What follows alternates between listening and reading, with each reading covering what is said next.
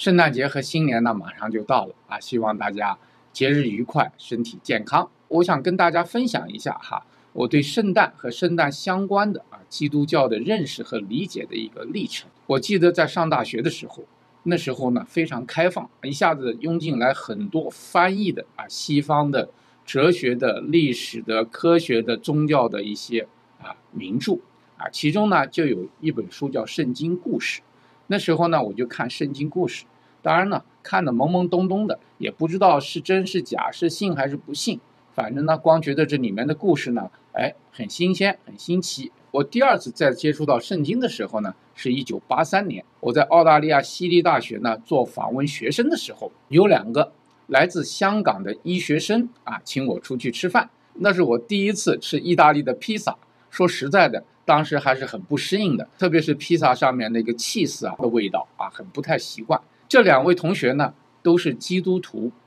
他们送了我一本英文的圣经。1983年我们对西方宗教的认识还是很少的，但是我还是把那本圣经呢带回国了有的时候翻一翻就觉得非常难懂更何况是英文所以呢关于对基督教的认识也就如此而已了。一直到我来到美国1996年，大家可能都有体验一到了国外来最关心你的、最热情的常常就是教堂的朋友们，邀请你去团契邀请你去查经邀请你去参加这个教堂的各种各样的活动我发现呢他们人呢都非常善良非常好，而且很虔诚，让我对他们很有好感。那么对于我来讲呢也希望更多的认识，因为到了西方以后，你看每个城市最好的最堂皇的建筑都是教堂你常常就问为什么教堂有这么大的影响力？为什么这么多受良好教育的人都信上帝？当然了，我当时还有非常实用主义的，因为教堂的朋友呢在各个方面呢都提供很多资讯和帮助了。但是有一个经历呢，它彻底改变了我。有个华人牧师到明州的一个教堂去演讲，题目是基督教与科学。他本人是个生物化学博士至于说他为什么变成了牧师我都记得不清楚了我很好奇这个话题，我就去听了。那其实呢他讲的很多东西呢我已经不太记得住，但是呢我当时记得很清楚，他展示了一个图这个图上呢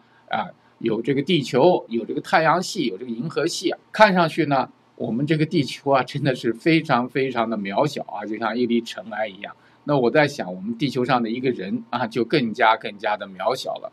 那么那时候呢我突然感悟到，在我们能看得见摸得着的这种小小的空间之外一定还有更广袤的这个生命的存在空间的存在是我们完全不认识的，完全想象不到和认识不到的。人造卫星上天了以后呢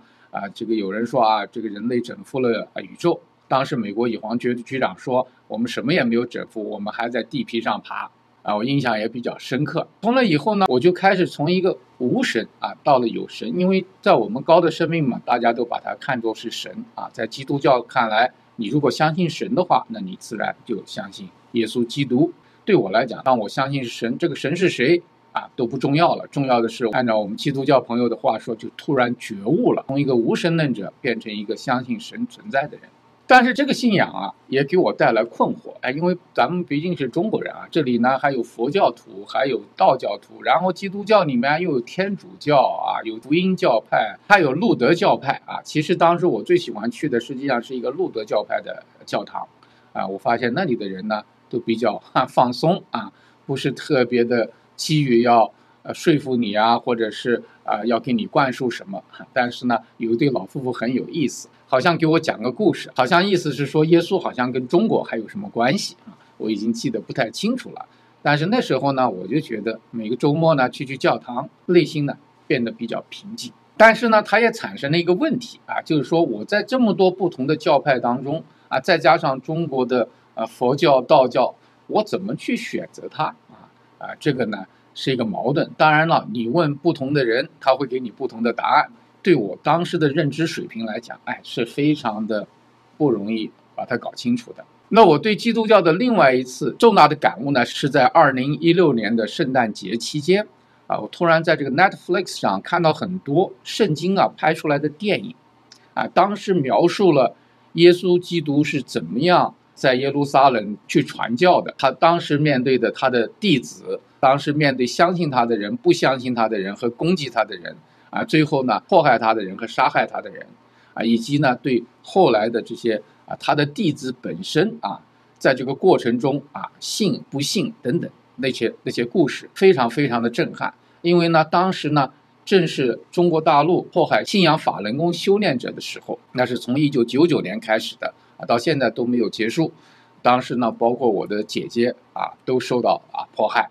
那么我看了这个之后呢，我就特别的感觉到有惊人的相似之处啊。当一个信仰啊产生的时候，那么他对当时的权威，这个权威可能是宗教的权威，也是政治的权威。对法轮功来说，面对的是一个政治权威。当然了，严格上讲，共产党它是一个政教合一的东西，是吧？所以呢，受到了双重的迫害，那给我这个冲击很大，让我重新审视我们现在的人，要想真正的证明自己的信仰是不可动摇的，那么迫害几乎是一个你没法逃避的一个考验啊。当时我还记得一个朋友说过啊，他们把这个基督徒拿去喂狮子，但凡说我相信耶稣的人被送去喂狮的时候，他们脸上都是浮出一种幸福的笑容啊。有人跟我说，实际上在那一瞬间，他们已经看到了他们自己的未来，而在那个时候被吓住的人啊，反而呢显得非常的狼狈无力和可怜，因为在那一刻他们没有能够看到真相。整个的基督徒被迫害的300年的历史呢，给我震撼很大啊。所以我看看我们今天那些因为信仰被迫害的人，我一方面觉得很痛心，其实呢痛心的不是说他们受到了多少的迫害，因为他们其实呢作为有信仰的人，他们关心的是他的灵魂的去处啊。我们讲思维健康，灵魂的健康才是人真正的生命的健康和未来，而恰恰是那些不了解真相、没有机会去相信的人，没有机会去修行的人，甚至呢参与迫害这些人的，那么他们的未来才是最可怜、最可怕的。最后一次跟基督教相关的给我带来震撼的经历呢，就是我去意大利罗马梵蒂冈去看那个大教堂。大家都知道那梵蒂冈的豪华，是像国中之国富可敌国。然后呢，这个彼得大教堂那么的壮观宏伟，可是来在这底下的 Peter 呢，在当年是一个什么状况呢？他不过是一个打鱼出身的人无权无势。那么同时呢，他在他的信仰过程中还有过动摇，还背叛过耶稣。但是呢，他的信仰最后是非常坚定的。他在被这个十字架处死的时候，他说他要头朝下，因为他不能和他师父耶稣一样的待遇。那么就是这样一个忠实的信徒Peter 埋在这个大教堂底下。大家想想，当年从人来看，它是一个多么惨的事情。但是今天这个宏伟的彼得大教堂就是建立在他的坟墓之上。那么再看看梵蒂冈的这个大楼上面站着的圣徒，大家都很崇拜、很敬仰。但是呢，如果你仔细看看这些圣徒当年的情况和背景的话，你可能对我们身边的因为信仰而受到迫害的很普通的人会有一种不一样的认识。因为今天的这些被迫害的很惨的很普通的人看起来没有任何社会地位，没有任何财富没有任何权利的人，他们何尝不可能是未来的圣徒呢？我经常提醒自己要对神保持一个敬畏之心对周围的所有的人保持最大的善意，对自己呢既不要轻视，也不要看得太大。因为在神的面前，我们都是有罪的，都是非常渺小的。我们所要做的就是不断的完善我们自己，洗净我们的灵魂，希望我们的生命呢有一个真正美好的未来。最后呢，我要谢谢大家这3年来对思维健康的支持和对我本人的鼓励我们希望在今后呢继续和大家分享探讨生命的真谛健康的本质，共同拥有一个美好的未来。